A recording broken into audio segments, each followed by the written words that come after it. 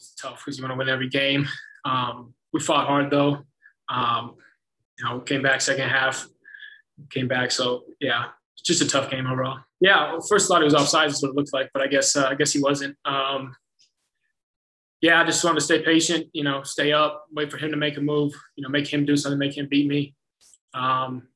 He ended up kind of waiting a little bit and went to the last second, went to spread, and luckily, got a piece of it, and then Robin was there to sweep it up, clean it up. So, yeah, as you said, there's no easy game in the MLS, but you want to win every game you play, regardless of, if it's a friendly or what competition it is. Big game on Thursday, new international competition.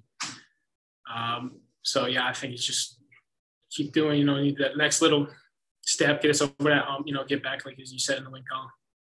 I haven't seen a replay of it yet.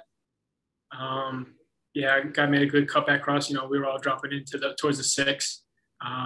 Guy hit it pretty hard, good finish. I haven't watched it back yet, so can't really say, what exactly it was. But yeah, it was disappointing to concede that for sure, but it happens.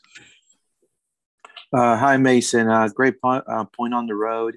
It seemed that the team came out with a different mentality in the second half.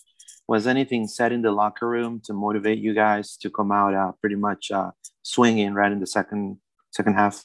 Yeah, Louis spoke, Oscar spoke, and got the guys going.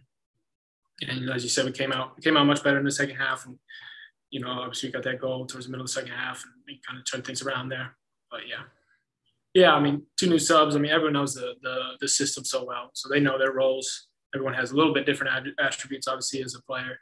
But those guys come in, and it's a seamless transition, so it's easy to get them going and communicate with them, as you said.